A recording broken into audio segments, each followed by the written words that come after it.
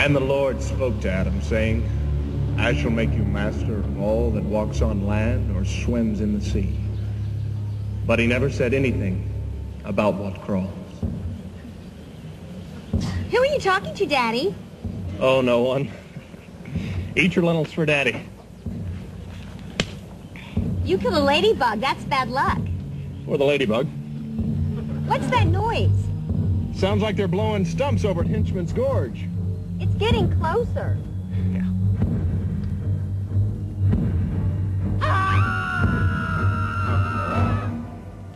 This is the place, I'm sure of it. Yes. The man and his daughter were definitely here. Oh, thank God they're safe now.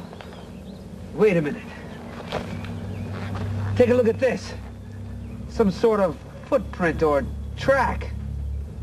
Mountain lion? Not likely. What could it be? Only one thing. Who are you? Professor Roman Harkady, Department of Agriculture. This is my daughter, Butler. Hello. As brilliant as she is beautiful.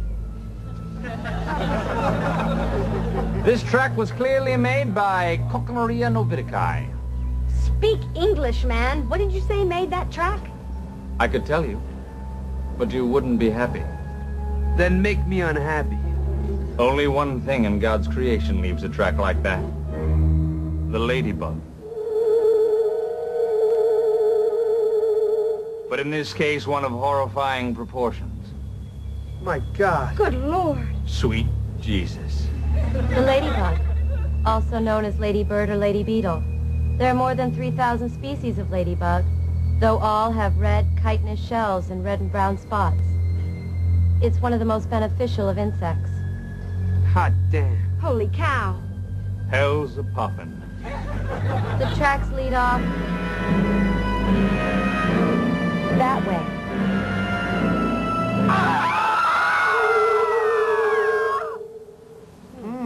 Huh.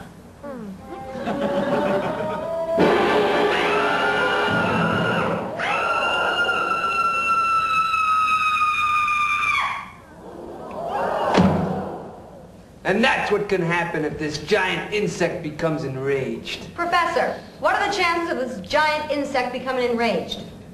Not very good. My beautiful daughter can explain. Butler? As you can see, this is where the ladybug was first spotted. What a beautiful brain. When it was first seen, it was in this locale. It has remained there. Over the past several days, we've noticed no movement towards the valley. When faced with the prospect of ravaging our crops, it demonstrated indifference. Question. Has it hovered menacingly over the stadium? No, nor has it terrorized our schoolyards, marauded down Main Street, or moved in any way that would indicate anything other than complete indifference. The question's not whether it's dangerous, but how to destroy it!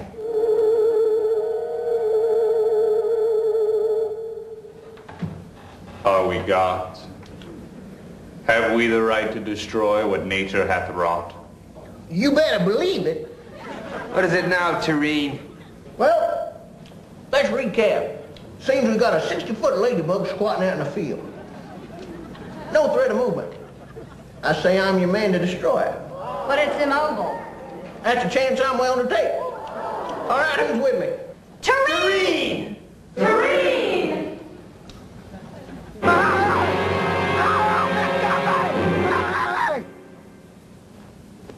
And that's what could happen if this monstrous insect unleashed its fury.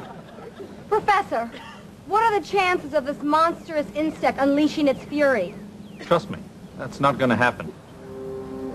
It's a ladybug. I say we distract it and then go in for your kill. Terene, where's the army? Army? Well, when they heard it was a 60-foot insect, they all excited. But then when they found out it was just a big old ladybug, well, that interest sort of waned a bit. But I do have another idea. Yes? Bring in the speakers. All right. Everybody. Ladybug, ladybug, fly away home. Your house is on fire.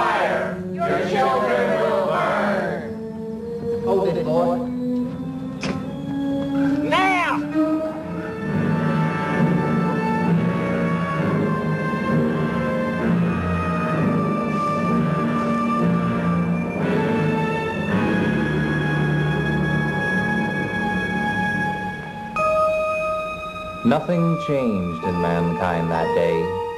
No innocence was lost. No lives were saved. But still, we have to wonder, what if?